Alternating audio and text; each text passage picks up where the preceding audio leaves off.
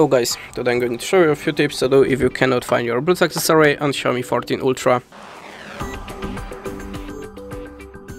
So if you have a problem to find your Bluetooth gadget, always start from the simplest way, so reset the Bluetooth connection, switch it off and switch it on again. You can also try to reset your phone. It's obvious, I know, but sometimes it really works, so just try it. You have to be sure that your Bluetooth accessory has activated pair mode, and how to activate it you will find in manual to your device or maybe on your YouTube channel, so just check it and be sure that your Bluetooth accessory should be visible for other devices.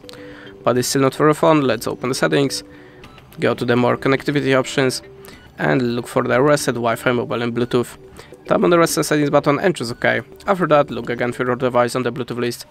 In the next step, you can also try to upgrade your system, so in the settings, go to the about phone and click on the Xiaomi HyperOS. If you have any updates, install it and check for your device. That's it, thanks for watching and good luck.